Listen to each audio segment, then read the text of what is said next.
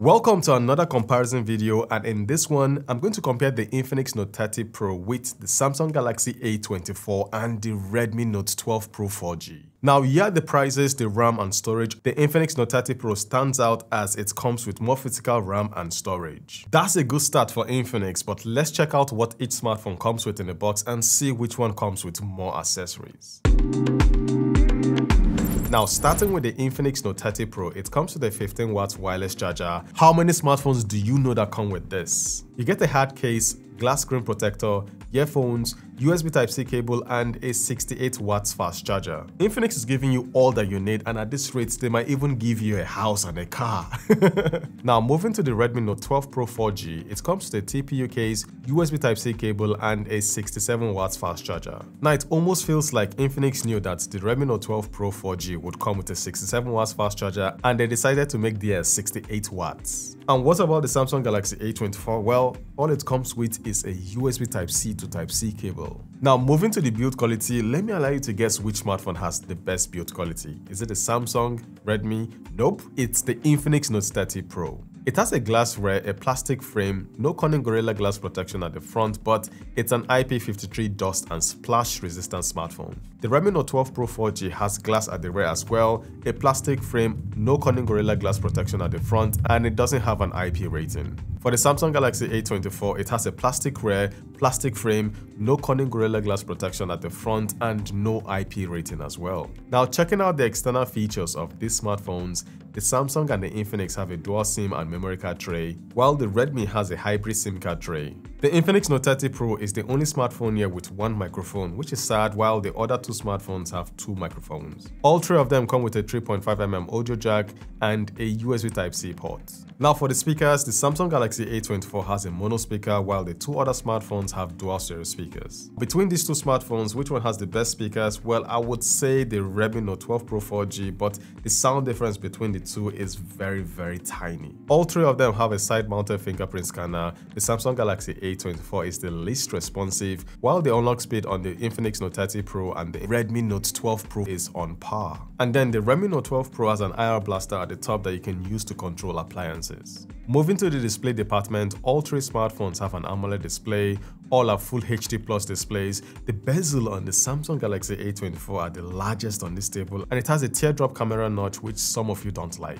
I personally don't mind it at all. The bezels on the Redmi Note 12 Pro are not bad, but the Infinix Note 30 Pro has the thinnest bezel here. Now, for the refresh rate, the Infinix Note 30 Pro and the Redmi Note 12 Pro screen refreshes at 120Hz, while the Samsung Galaxy A24 has a 90Hz refresh rate. Now, the difference between the 90Hz panel on this smartphone and the 120Hz panel on the other smartphones is very negligible. I mean, I can see it, but they are all fast, smooth, and good-looking displays. Now, where there's a huge difference between these three smartphones is with HDR content. The Redmi Note 12 Pro 4G is the only smartphone here that supports HDR, and with it, you get deeper blacks, richer colors, and good contrast. For brightness, you can use any of them under direct sunlight, but the Redmi Note 12 Pro 4G has the brightest display with a peak brightness of 1100 nits. So for the display department, they are all good. You'll be fine watching content on all three smartphones, but from a technical point of view, and if I had to pick a winner, the Redmi Note 12 Pro 4G is the one I would pick.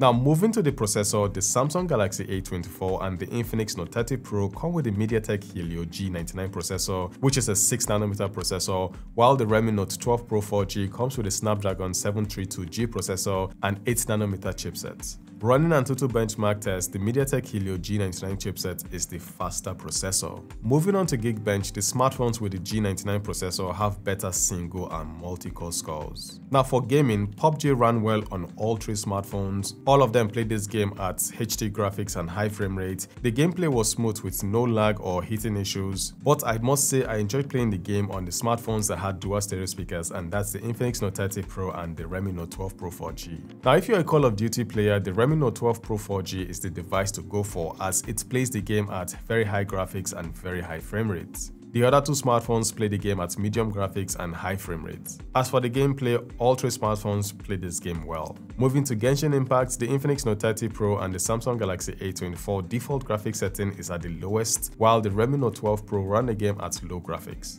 You can increase the frame rate to 60 on all three smartphones and they handled it well. For Mobile Legends Bang Bang, all three smartphones played the game at high refresh rate and high graphics, and the game ran well on all of them. Now, which smartphone is the best for gaming? Well, the battle is between the Redmi Note 12 Pro 4G and the Infinix Note 30 Pro. I'm taking out the Samsung Galaxy A24 because it doesn't have dual stereo speakers, which is important for gamers. Now, the Infinix Note 30 Pro and the Redmi Note 12 Pro have liquid cooling technology inside them. Liquid cooling is important because it helps reduce the heat generated by both smartphones when you push them to their limits. The Infinix Note 30 has a feature called bypass charge where you can connect the phone to its original charger. The power will bypass the battery and power up the smartphone. Now, this is a useful feature for gamers who want to play games for hours, charge their smartphone, and have a cool smartphone to hold. Now, multitasking on all three smartphones is great. For the Android operating system, the Infinix Note 30 Pro and the Samsung Galaxy A24 are running Android 13, while the Redmi Note 12 Pro is still running Android 11. With the Samsung Galaxy A24, you get at least 3 years of software updates, while the Infinix Note 30 Pro and the Redmi Note 12 Pro, we're not sure if those smartphones will get software updates. Moving to the cameras, I'm going to show you 3 sets of pictures and I want you to pick the one you like. And here's the second set and the third one. Pictures captured by the Redmi Note 12 Pro are on the extreme left. The Infinix Note 30 Pro captured the pictures in the middle, while the Samsung Galaxy A24 captured the pictures on the extreme right. Now, I'm guessing most of you will pick the pictures captured by the Samsung Galaxy A24. It has the lowest megapixel count, 30 megapixel, but the processing is better. Now, for scenes that require HDR, all smartphones do very well. You can see my face well and the sky well. Now, when you zoom in, the Infinix with its 32 megapixel front-facing camera shows more details. Portrait shots on all three smartphones look good with good separation. The colors of my hoodie is not pink, it's red, and the Samsung Galaxy A24 shows the real color. For the skin tone, I think I prefer the looks of the Samsung Galaxy A24, followed by the Infinix Note 30 Pro. Now, in this tricky situation, I was backing a window and the Infinix HDR is kind of the best. You can see. Now it's time to test out the front-facing camera. Which one looks good? Which one do you prefer? Let me know in the comment section below. Now the Samsung Galaxy A24 has a 13 megapixel front-facing camera and it can only shoot in 1080p, 30 fps. The Infinix Note 30 Pro has a 16 megapixel front-facing camera and can shoot in 2K 30 fps, while the Redmi Note 12 Pro 4G can shoot in 1080p and it has a 60 megapixel front-facing camera as well. So which one looks good? Which one would you prefer? Which one has the best audio quality? Let's test out dynamic range. Which one is handling dynamic range better? Actually, none of them, so that's a bummer. But hey, let me know which one you're going to pick if you have to choose one. Front-facing camera test between these 3 smartphones.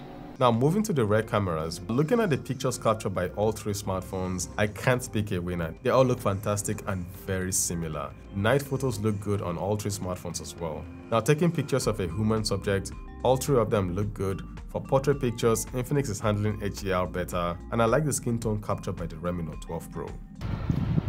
What's up guys, rear camera test between these 3 smartphones. The Redmi Note 12 Pro 4G comes with a 108 megapixel rear camera, same with the Infinix Note 30 Pro, while the Samsung Galaxy A24 comes with a 50 megapixel rear camera. Now, which one sounds better, which one looks better? Let me know in the comment section below. Redmi Note 12 Pro 4G is shooting in 4K 30 fps, Infinix Note 30 Pro is shooting in 2K 30 fps, while the Samsung Galaxy A24 is shooting in 1080p 30 fps. So which one looks better? Which one sounds better? Let me know in the comment section below.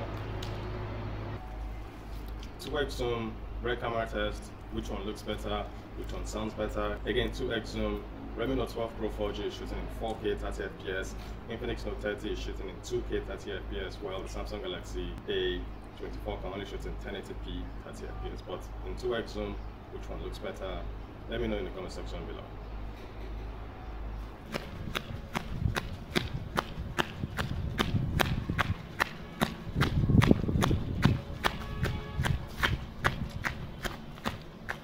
Now for the battery department, all 3 smartphones come with a 5000 mAh battery and all 3 of them will last the entire day if you're a light or medium user.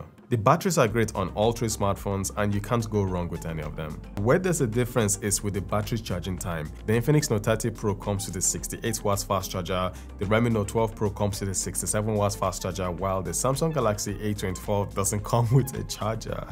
Now, I used an original 25 watt Samsung charger, and here's the breakdown of the charging time of all three smartphones. Now, the Infinix Note 30 takes charging to a flagship level with its wireless charging capabilities.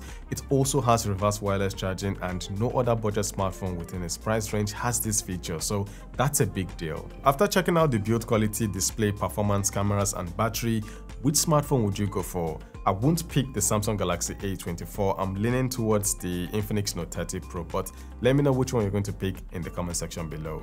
Thank you for watching this comparison video. Now, if you want to watch my full review of the Infinix Note 30 Pro, you can click on this video over here. Follow Reviews, signing out.